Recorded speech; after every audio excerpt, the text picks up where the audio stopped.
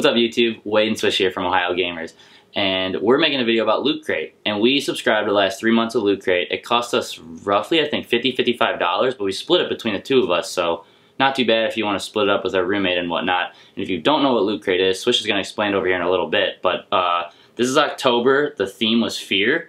This is November, the theme was Battle, and that's December, and the theme was Anniversary. So I'm going to give it over to Swish here so he can kind of tell you a little more details about Loot Crate.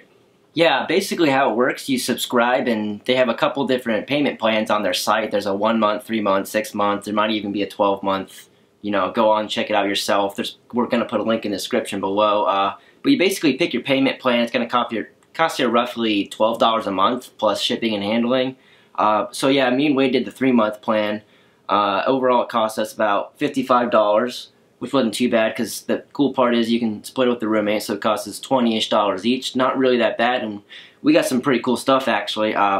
You know, typically the crates come with a t-shirt, a comic, and a couple collectibles. I'm actually wearing one of the t-shirts right here. It's a skull made out of cats, and it came with the October crate. Yeah, your crate's gonna arrive every month on the 20th. As you can see, they vary in size and color. There's all these cool different themes going on.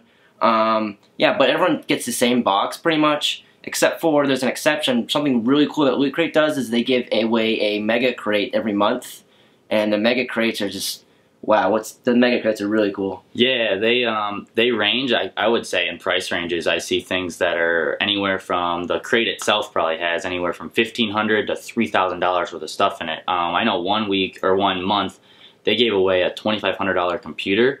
And then they also give away things like kind of random things like a gaming chair that's like $350. So they do that, and also they have mini crates, which I believe they either give 10 or 20 away a month, depending on the month, where there's anywhere from like up to $1,000 worth of stuff, which would be, I would take it if they sent it to me. Oh yeah, yeah. And then I think with that being said, we're gonna go ahead and give you a countdown of our top 5 favorite items we've gotten. For our first item we want to show you, it's a chainsaw sledgehammer from Dead Rising, and we actually just discovered this a little bit ago, but it is a pen.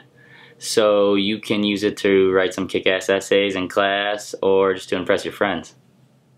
The second item we found really cool, or should I say items, was the Walking Dead items that we got. And as you can see, there's some really cool fan art here of Daryl and his brother Merle, who has just turned into a biter. And we also got a Walking Dead comic here by Skybound Comics. And I'm actually not a Walking Dead reader, but I'm a big fan of the show, and it's got some really cool stuff in it. The third item we found really cool was this Assassin's Creed Unity coin. On one side it says Assassin's Creed Unity, and one side has the Assassin's logo on it. This is by no means a flimsy coin. It's really strong and durable, and it pays homage to the French Revolution, and it also comes in a really cool keepsake case. The first item we want to show you from December's Loot Crate are these socks. Usually they give you a shirt, but they gave us socks this month, and these are from the Guardian of the Galaxy Marvel, and this is Groot, and as you can see the tree here, and it says I am Groot on them. The last item which we got from the December Loot Crate was the Joker Batman little statue here. He's actually pop vinyl. I don't know if you guys know what this is, but I have a really cool collection of them, so I was super excited. I was even more excited that it was DC Comics. I'm a big DC guy, no way, a big Marvel guy, but I'm going to be honest with you guys, I don't know what the Joker Batman is from. If you know, please let me know. I'm anxious to know. I don't think it's from any of the official canon or comics, but we did get one of these really cool Batman Endgame comics that came with it, so maybe there's something in there to that. As always guys, thanks for watching. I'm Swish. And I'm Wade. Please subscribe to our channel if you like this video, and also follow us on Twitter right here.